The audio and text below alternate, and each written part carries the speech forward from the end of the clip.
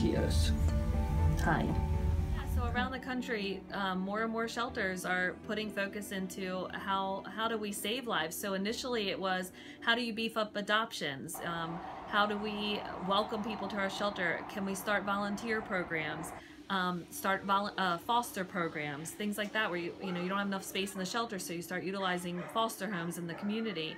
And that was those were the big pushes in the beginning, and then it started to be, okay, we have to look at more, how do we keep animals out of the shelter? So now we need to really focus and put money towards spaying and neutering, microchipping, having IDs on these animals, so that all these lost animals or stray animals that are coming in, hopefully we can reunite them with the public. A lot of things that we do, it was just a change of mindset and philosophy and mission, you know, just to look at things differently and to realize there's other possibilities to make things better.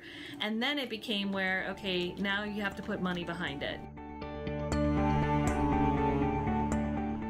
Each year we've gone up a little more. We have more support from our community. We have more foundations that are involved with our organization now and giving us larger grants, which is unbelievably and has made a tremendous difference having so much support, because the more money we're getting in, everything that we raise goes right back into our animals that year, and that has shown amazing results.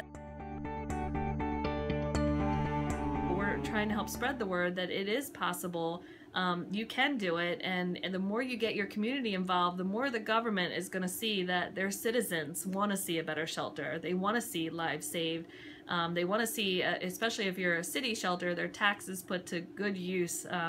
And so I think it's a huge movement, and the more we talk about it and share the successes, the more we'll be a humane society. You have an injured leg.